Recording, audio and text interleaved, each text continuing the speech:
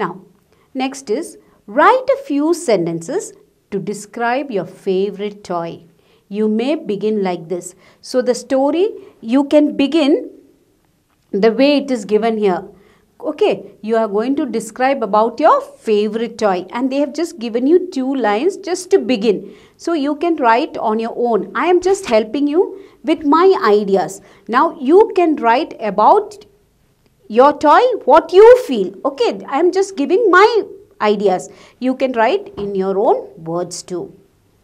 This is my favorite toy. It is soft to touch.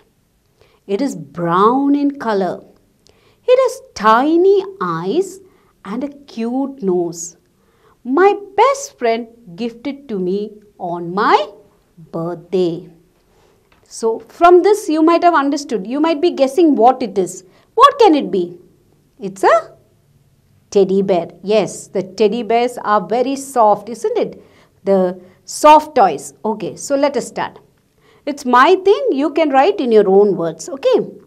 It is a soft, fluffy teddy bear. I can take it with me everywhere and sleep with it too. I love to play with it. It is the best gift I received and the best toy I have. That is according to me. I have written about the teddy bear. You can write about what you feel about the teddy bear in your own sentence.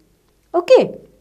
So, these are the conversations that we have discussed. So, you can have conversation with anyone. You can write a conversation between yourself and your mother.